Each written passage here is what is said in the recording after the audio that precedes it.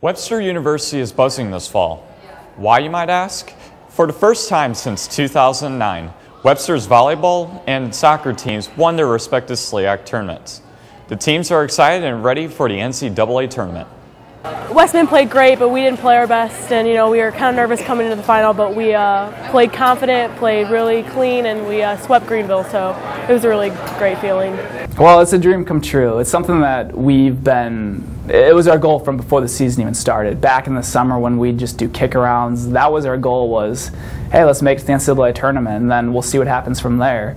So to win the SLIAC regular season championship, which we haven't done in my 4 years, we didn't do that in 2009. So to win the regular season championship, to win the tournament championship, and then to qualify for the NCAA tournament as well, it's a dream come true. The competitive edge, however, was not easy for the volleyball and men's soccer teams. The toughest part of the season was probably the beginning of the season.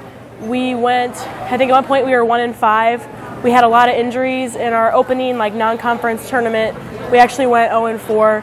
And it was kind of rough, but we really turned it around. And I think in our last non-conference tournament we went 4-0. So we pulled through and turned it around. Both of our defenses are really good. That's what's kind of carried us this year is our defense. That's what carried us in 2009 as well.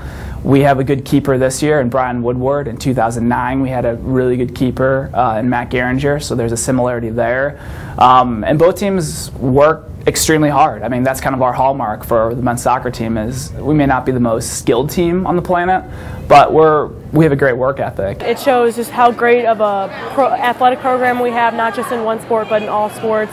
It really helps towards the All Sports trophy, which hopefully we'll be getting again this year. So it says a lot about how dedicated our athletes are and how great we've done this season. Just to be a part of that, it's amazing, and to be able to do it twice.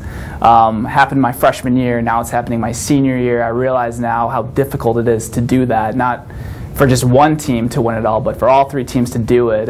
It speaks to how far this athletic department has come and just how good we are and how dominant we are in this conference. With 3 teams already playing in the NCAA tournament, Webster Athletics is well on their way to their 14th consecutive SLIAC All Sports Award. For Webster University Athletics, I'm Scott Lunty.